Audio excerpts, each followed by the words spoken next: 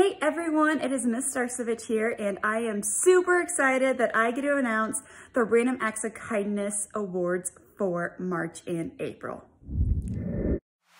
Our first award winner is Madeline Suss. Maddie was actually nominated twice. Her first nomination was helping a peer out. A peer was having a birthday and because of the times could not celebrate properly. So Maddie went over and decorated the house and made a beautiful card. Her next nomination is for being recognized for doing all of her chores without any complaining or even asking for help.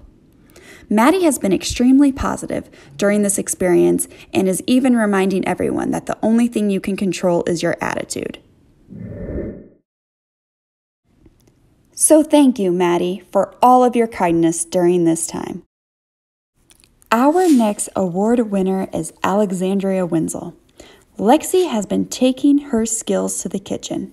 She has been baking all different kinds of cookies for her neighborhood family. Lexi, thank you so much for staying positive and supporting those around you during this time. Congratulations for winning our Acts of Kindness Award for the months of March and April. Lastly, Nikki Helferty. Nikki has been taking her kindness to pen and paper. She has been writing letters to her grandmother in Cedar Rapids. Nikki's grandma lives alone in an elderly community, and they have completely shut down the facility. So thank you, Nikki, for keeping your grandma socially active while she is having to adapt to social isolation. Congratulations for our acts of kindness, Nikki Helferty. I just want to say congratulations again, and I cannot wait to hear what everyone else is doing.